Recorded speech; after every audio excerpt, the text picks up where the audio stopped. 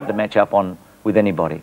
Look, I think their form is as good, if not better, than anyone in the competition at the moment. I ran into Jeff Geesham and Rossi Lyon actually before the game, their seconds play, and I said to Geesh, I said, your form's not that bad, and we played them the week before and got beaten by 30 points, so it probably indicates we're not playing too bad as well, but they are as hot as any team going around, and when you've got Gary Lyon as now your third or fourth forward, who's still super dangerous and can kick your goals, it's just an amazing setup they've got, and they're going to be very, very difficult to beat. They haven't been beaten this year when Neitz, Schwartz, Lyon and Farmer have all played.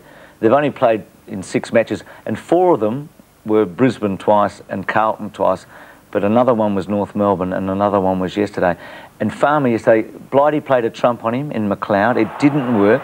McLeod had a couple of fumbles early, and Farmer really stung them, didn't he? Yeah, look, I saw this game and watched it with great interest, obviously. And one of the problems, I guess, without second-guessing Blighty, he's a fantastic coach, is when you take a great player like McLeod and try and turn him into a negative player, it's very, very difficult. It's a complete change in philosophy for him just to purely watch a man, and it is very difficult, and it also detracts a little bit from your midfield. So maybe in hindsight, although Farmer's in terrific form and you obviously have to play someone on him, maybe in hindsight it would have been better to play someone else on him and let McLeod, you know, become a dominating force in the midfield. But, you know, we're all pretty wise in... McLeod played on him in Adelaide early in the year and destroyed him, and I think that had a whole lot to do with it. You've probably got Adelaide next week. That's the way it looks if the favourites win today. The Crows were pretty flat yesterday. They're going to come back hard, aren't they?